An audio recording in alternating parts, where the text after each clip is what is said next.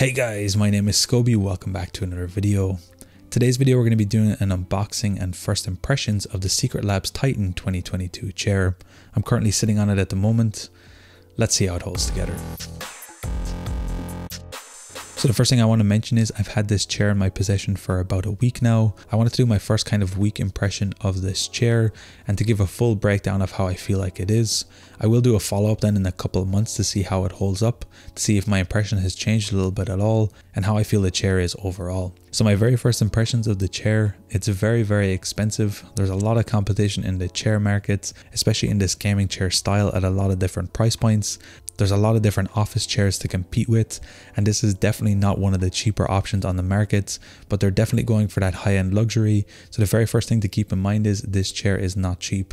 I did manage to get this on Black Friday for €540. So this is the XL Black Softweave version. For me, the Softweave version was the easy choice. However, choosing between the color and the size was a little bit more difficult. For me, there was two color options I had the most interest in. One is the black version I'm sitting in right now, and the second was the cookies and cream.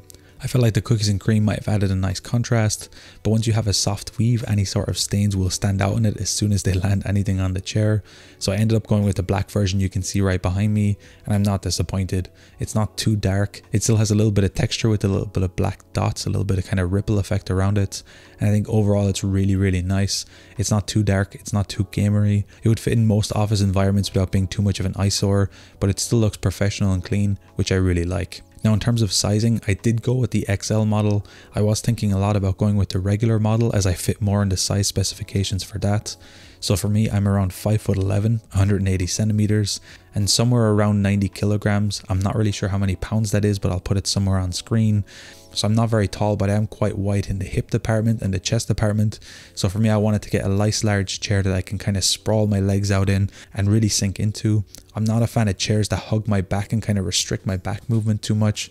So I decided to go with the XL model over the regular model, and I have no real complaints about this at all. I feel like the size here for me is not an issue. It actually gives me a bunch of room to play with. My feet have no problem touching the floor, although your mileage may vary depending on how tall your legs are. But if you're like me and you have any sort of a wider back or a wider chest area and you like to spread your legs a little bit, I would definitely recommend the XL model, although I will loop back to that a little bit later as well. So now we know what chair we have, let's talk about the unboxing and the installation process. Now I'm sure if you're watching this video, you've already watched a bunch of other Secret Lab chair videos. Now I will mention the setup process is super easy. I did this completely by myself and the whole process took around 30 minutes, and that's including setting up the camera and taking my phone out for a couple of B-roll shots. If I didn't do that, I probably could have had it up in 20 minutes if I really wanted to. And this is totally possible to do by yourself if you're a little bit stronger. Although if you do struggle with some kind of heavier things, having a second person would definitely make this process a little bit easier. So all of the tools and everything needed is inside the box, and it's really nicely laid out. Now I'm not going to go into real detail on the full setup process, although I will share some B-roll and some on-screen footage right now of how that went. But for me, I had no issues with it whatsoever. A couple times I did have to second guess myself with the instructions, but I didn't really need to do any external searching. It just took a second or two to really catch my bearings. There is quite a lot of individual pieces in this chair, but once you have an idea and really take some time to read the documentation, kind of get a bearing on everything inside the box, it's a totally easy, smooth setup process. Now in terms of dimensions and adjustability, I will be leaving some information on screen as well as linked in the description down below. Thankfully, Secret Labs has laid out all of the basic details of the chair, including the height, the back, the depth of the seat itself, and all of the different requirements. As mentioned, I am using the XL, so there's a couple things that change depending on where you want to go with. But in terms of adjustability on the chair, we do have quite a lot. So we do have height on the chair, so we can change how far the seat is from the floor. We do have 4D armrests, as they are called. We have height of the armrests, we have the rotation of the armrests, we have the depth, how far in or out we want to go, and we also have horizontal depth, so how far they are from your actual body. So you have really a lot of different options when setting this up, and I feel in terms of making the perfect ergonomics here, they are really nice.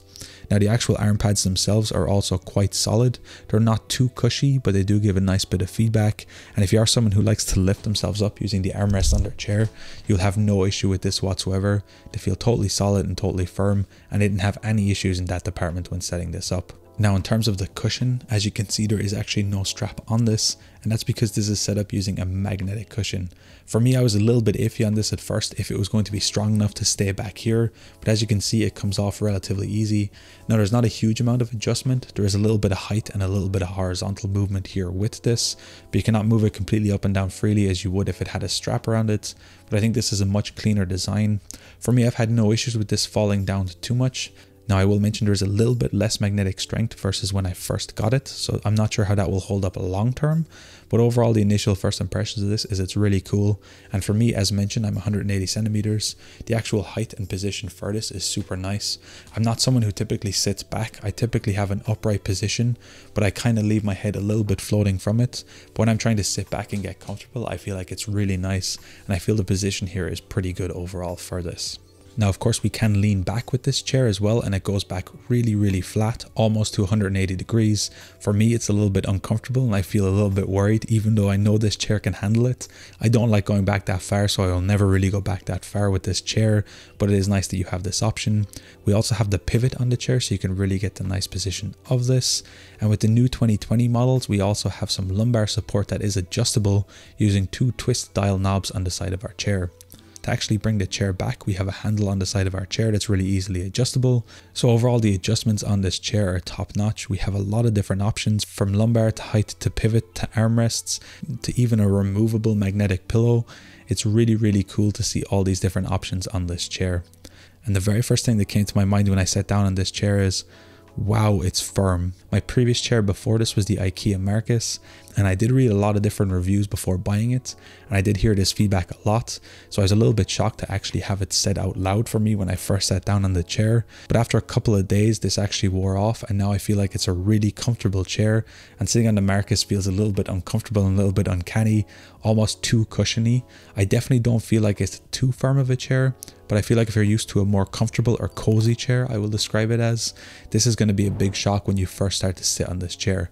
Now, I didn't actually test this chair or anything beforehand. Sadly, there's no real way to do it. There's not really a warehouse or anywhere you can go and sit on this chair, so I really kind of took blind faith based on all the reviews. But after a couple of days, I can really say that sitting on this chair is very comfortable.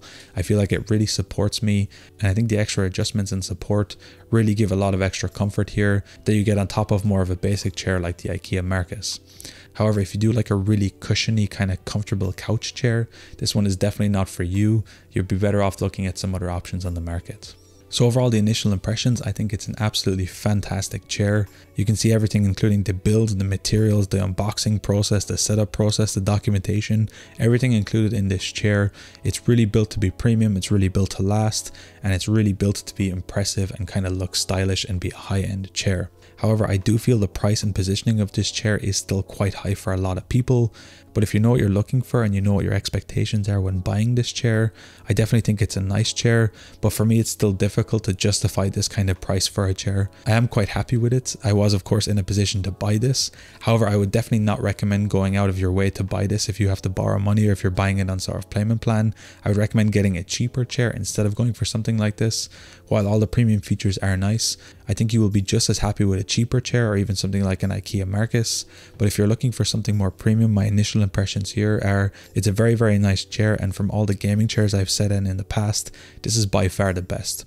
I definitely think with the extra lumbar support, it is going towards those higher end chairs. I think it has a lot of nice options here, and I definitely am impressed with this chair from my initial impressions.